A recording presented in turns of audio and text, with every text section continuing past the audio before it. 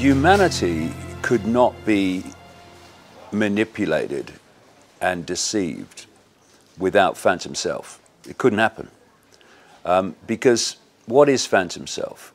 We are not even multidimensional, we're all-dimensional beings. We are a point of attention within all existence, the great infinite forever. But if we have our perceptions programmed, manipulated into a sense of the five-sense world alone, then we can cease to self-identify with infinite I and start to self-identify with little me. If you said to almost anybody, who are you? They'd give you their name, they'd give you perhaps their job, they'd give you their country, they'd give you their religion, you know, whatever. How many would say, I'm infinite awareness having an experience, having a human experience? No, very few would say that, because that's not the way people self-identify. Why? Because from the earliest age, we're led to identify with the five-sense world, to identify the experiences we're having with the nature of who we are. So, you know, when you look at a human life, unless you've got aware parents, from the moment you leave the womb, the programming of your sense of self-identity starts. And then, of course, it's hit by the education system, which is devastating, giving you the state's version of everything, including the state's version of you, scientific version of you. I mean, what does science in its central mainstream nature say? That we're a cosmic accident that have a few years in some form of awareness and then cease to exist. Now, what is that telling a child? What is that telling an adult as they get older? It's telling them that their experiences that they're currently having, and these labels that we give to those experiences, like I am a this, I am a that, is who they are. Now, there's that great line, which is so true: energy flows where attention goes. If you can get people to focus only on the five-sense level of reality and only on their five-sense level of self-identity, then you create such a focus of attention that you disconnect from an influence of your expanded awareness. It doesn't disconnect you from infinite awareness, because we can't help being infinite awareness, because that's what we are. But you can get disconnected from it, from an influence of it.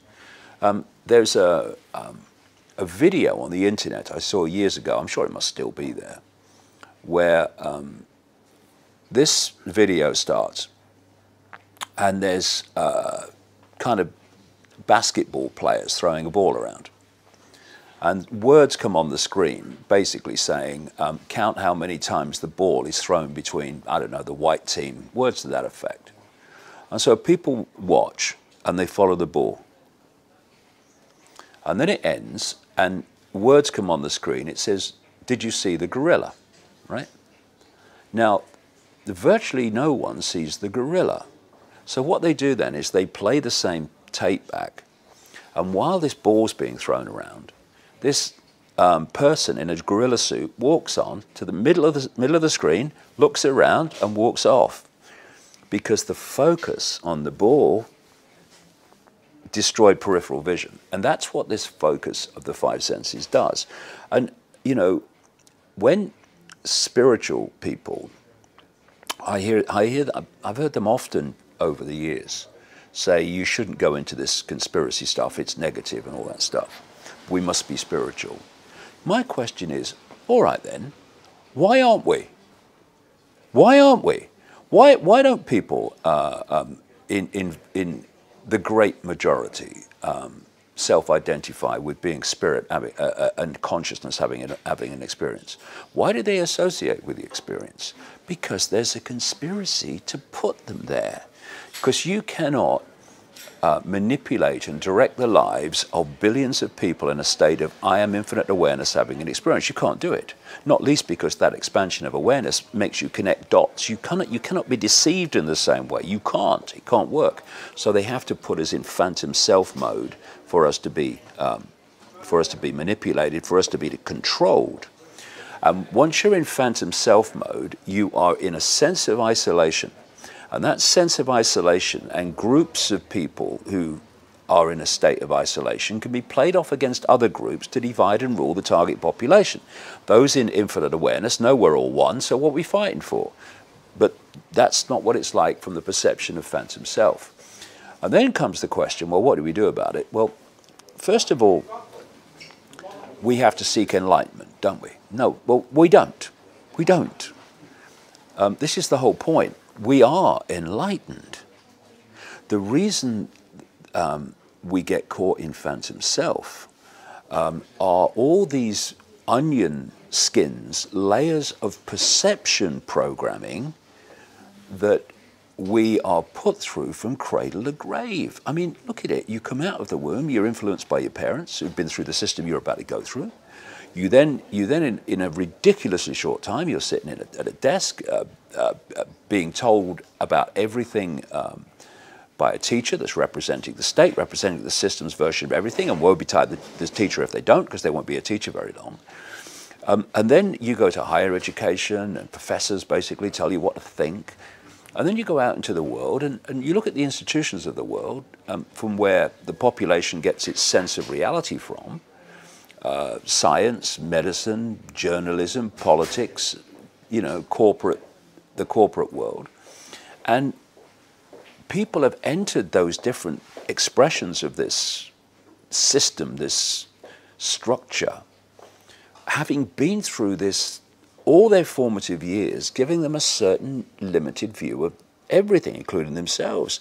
So they go out into these institutions, and now these institutions are confirming to each other, actually, you know, that core programming, what I call the postage stamp consensus, is true. So if you have a journalist who wants to do a story on healing or health, he won't go to a healer who might have a tremendous record of dealing with this subject he's talking about. No. They'll go to a doctor and they'll get the song sheet. You want to talk about reality, go to a scientist and get the song sheet.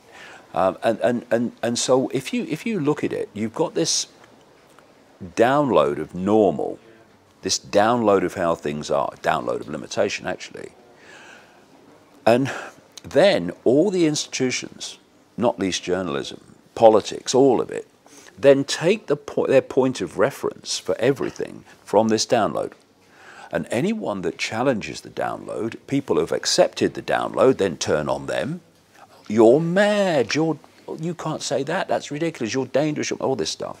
And so what then happens is even people that are starting to think, well, maybe there's more to know. They get, even if they keep it in their own mind, they're still, in terms of the way they express themselves, they stay within the norm because they don't, you know, they fear what other people think. And so it's a program, and it's a tyranny to enforce the program, and therefore, and it is happening. I'm seeing it. It's happening. It's happening like never before, on a scale that's never before, and also touching the kinds of people I've never seen before. System people are now going, well, hold on a minute. Maybe there is more to know, and to break out of this perceptual straitjacket, people just have to stiffen the backbone and say, actually, I'm going to decide my reality, no one else. And if my mother, my father, the people at work, whatever, don't like it, well, they'll just have to do the other thing, because I'm now going to decide my reality. Okay, I'm going to get a blank sheet of paper, symbolically or literally, and for my perceptions of reality and my perceptions of self to get on that piece of paper, they've got to go through my filter. I'm no longer just accepting them because somebody with letters after their name told me. I'm no longer accepting it just because everybody knows that. Well, everybody knows that because everyone's been through the same program. This is how it works. You know, and so it's this awakening. What is this awakening that people talk about? It's simply a deletion of the perception programs that stopped us being what we are anyway, which is expanded awareness. So this is the thing, and if people want to continue to submit to the perceptual impositions of society and peer pressure and all this stuff, nothing's going to change. Nothing's going to change. Because, you know, I see people, they look at the conspiracy and they look at the things that are going on and they say, we've got to fight, and, you know, we fight the enemy and fight for peace. I love that one. But actually, the ultimate revolution, and actually the only revolution that ever changed anything, is a revolution of perception, because from that everything comes.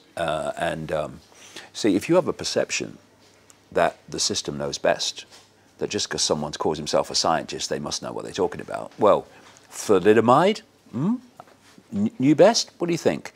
And such things. And that, you know, they're the government, they must know. They're journalists, they must know. They're doctors, they must know. And even funnier. Then they're not going to change anything. What they need to do is to realize that you know, we have the ability and the right to decide our own perceptions, and that means not being lazy. It means not accepting the way things are just because that's what people accept the way things are, but actually look at it, do some research, and when you take this postage stamp consensus of normal belief and you put it through that filter to see if it will get on that blank sheet of paper and earn its place, it's extraordinary. Virtually nothing earns its place that we've been told from cradle to grave to believe in. So it's a perceptional revolution, not least the perception of the nature of self, that will change everything, because it is the programmed nature of those things that have put us where we are. We just need to remove the cause of the problem. Living in a third dimension, how did or do you recognize the phantom self? And how do you cope with this to transform it in your daily situation? Well, it's another area. I don't think we live in this slightly different question. I don't think we live in the five-sense world. I think the five-sense world is a source of information we decode into a world we think we live in. But it's just something you become more aware of. If you go through life unconsciously, just reacting to program, reacting to the download of perception, then it's very much like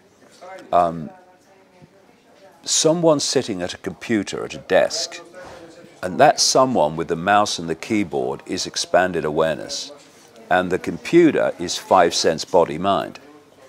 Now, when the two are working together, we're all right here. We've got different perspectives, and we've got the more expanded view of what's happening.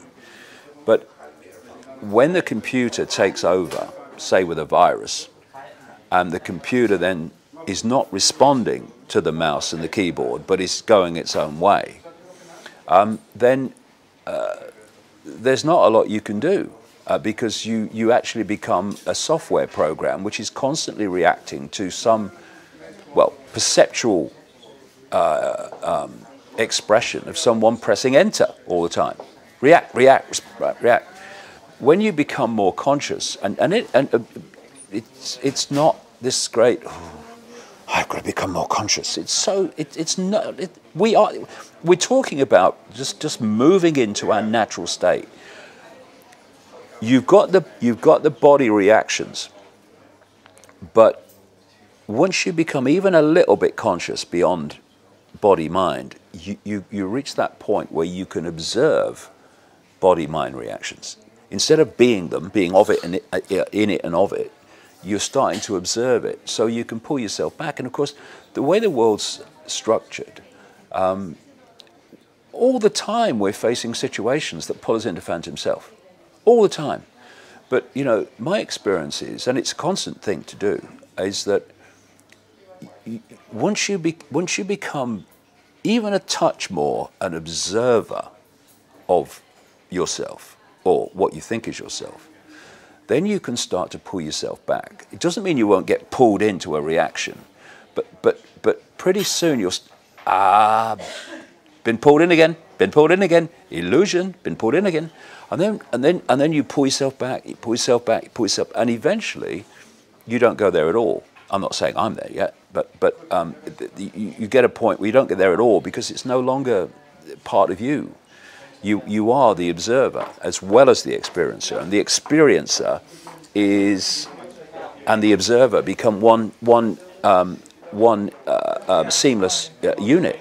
And very much for me, not just symbolically, but literally within this world, that unity of the observer and the experiencer comes from the heart and the head and the emotions becoming one. I found it very interesting to read that there's an organization in America, I've read quite a bit about here and there over the years, called the Heart Math Institute, which looks at the power of the heart, the electromagnetic heart, the energetic heart, what people in the East call the heart chakra and that. And one of the things they say they found in their studies is that when the energetic field of the head, the brain, the energetic field of the heart, which is the most powerful, they say, electromagnetic field in the body, and the central nervous system are in what they call energetic coherence, in other words, harmony. People move into a higher level of awareness. And when that coherence, harmony is broken, then they go into a lower level of awareness. And if you look at the way society is structured, people are constantly being triggered and poked to drop into imbalanced, particularly emotional states, which break that coherence and hold us down. And one of the things about just starting to go into a sense of observing body-mind rather than being a completely it is you start to get a perspective on what matters and what doesn't. You know, it's funny. You know, I have this thing I call the deathbed revelation. If you were on your deathbed and you had 10 minutes to live, someone said to you, okay, looking back, what mattered? All the things that wind us up, that cause conflict, that cause emotional trauma, of resentment and what have you, none of them would be important. None of them would be important. The simple things would be important. How much I loved, how much I was loved, all those things. And if you then said to that person, well, actually, I was kidding you. You haven't got 10 minutes to live. But actually, for the rest of however long you've got, how about coming from the perspective you just come from? And looking at, I've read a lot of near-death experiences who've been out of the body and seen reality in a much more expanded way beyond this focus that this body does. Focuses our attention at a very narrow frequency of reality. And when they come back, invariably, things that were important before are no longer important. Things that wound them up before and don't wind them up anymore, because it doesn't matter.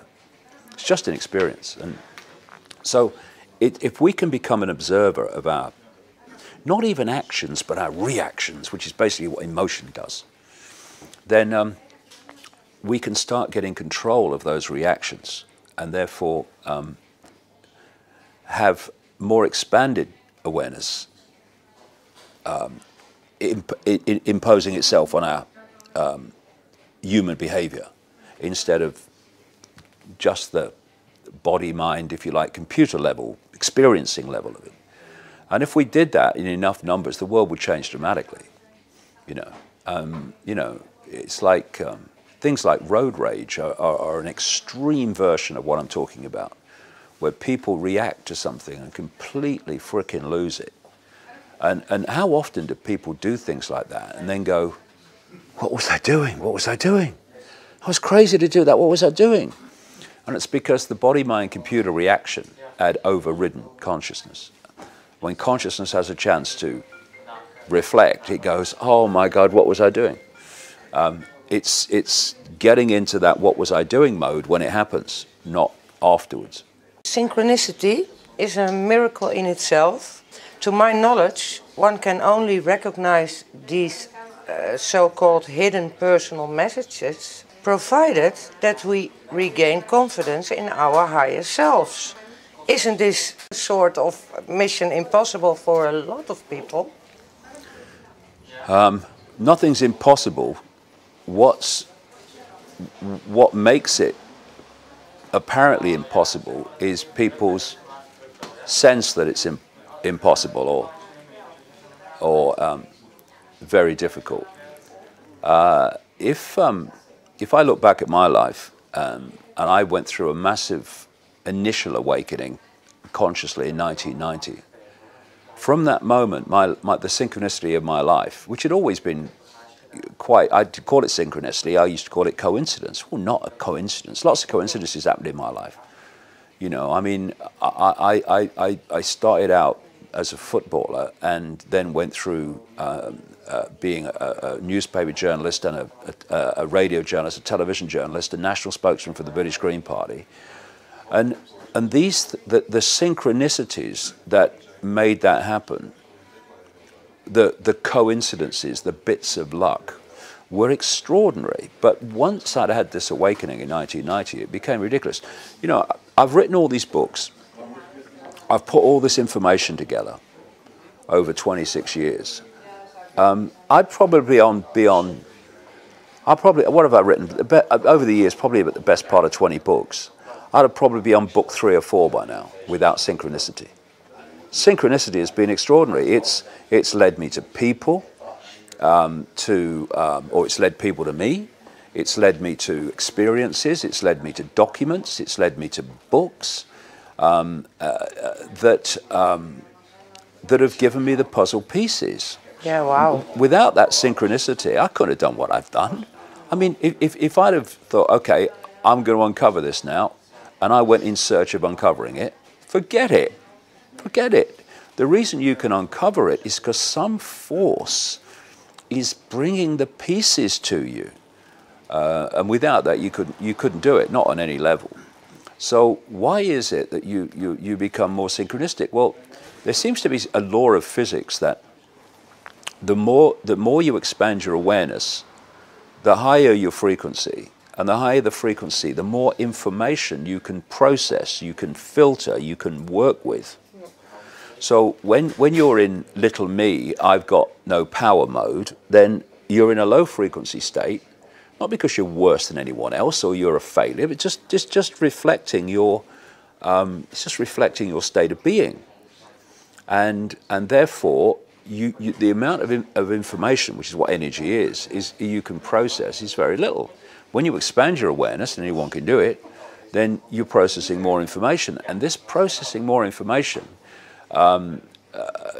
makes you much more open to synchronicity, because your energetic field can attach to more fields for a start, but it can attach to higher fields, and it can draw them into, you can draw them in, and we draw these fields in, and we call them people, documents, experiences, etc. And we say, whoa, what a coincidence, fancy meeting you here.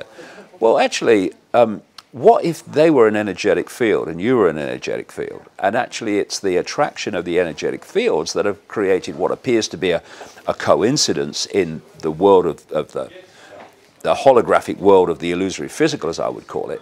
And actually it's not an accident or a coincidence, you've drawn it to you.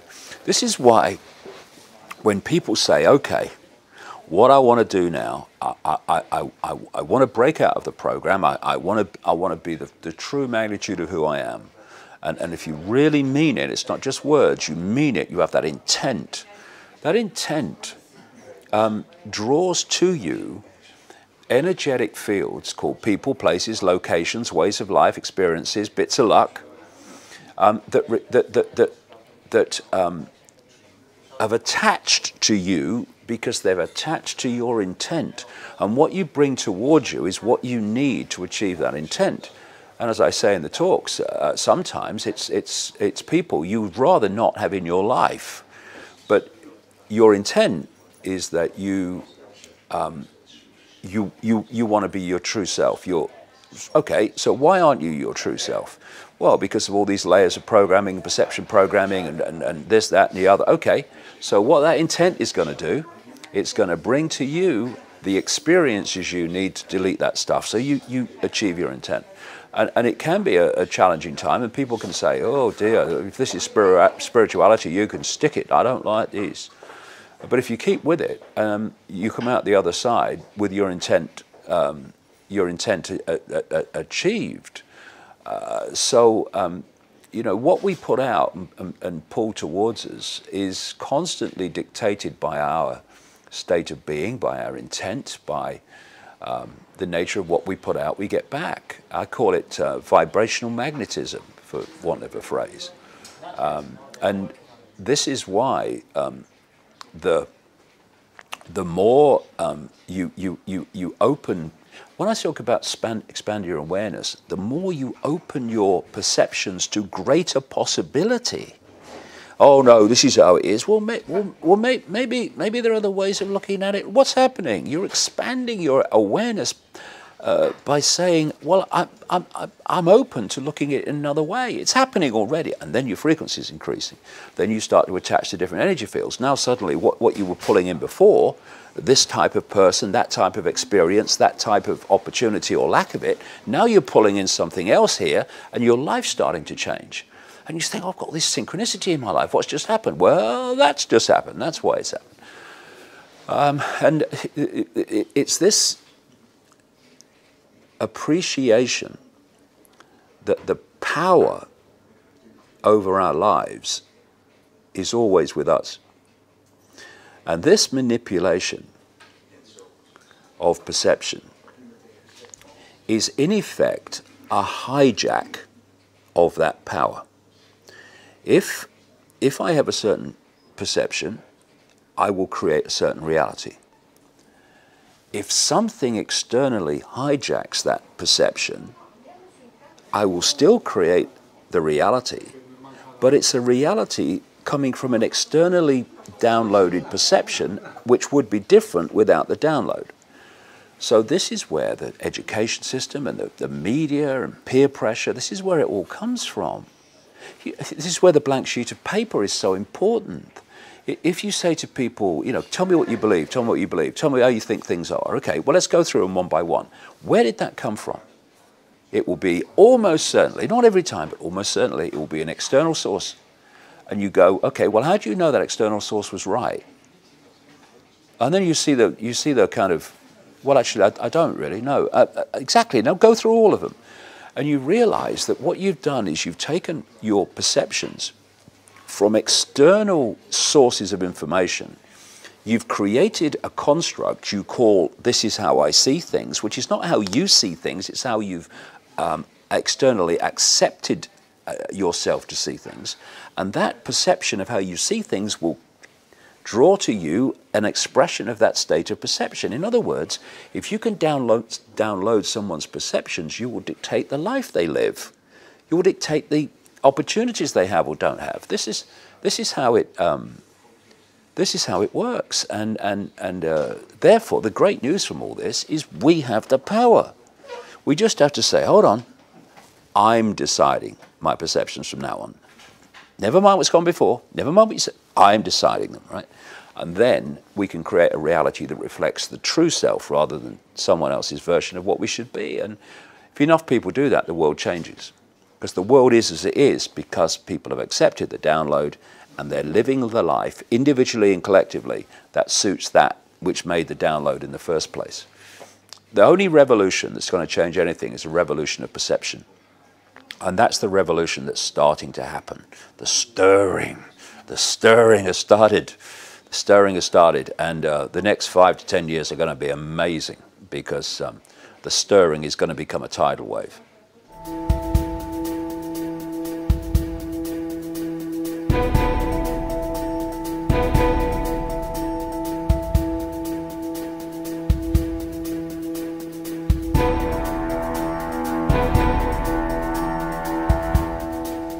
Thank you very much. I saw you made this heart shape all the time. Did I? Did you notice? I didn't know. I love it. It's beautiful. No. So I would say... Body language. Continue and go on. Keep on the good work. Thank you. Thanks for it. We love you. It's been a pleasure. Thank you.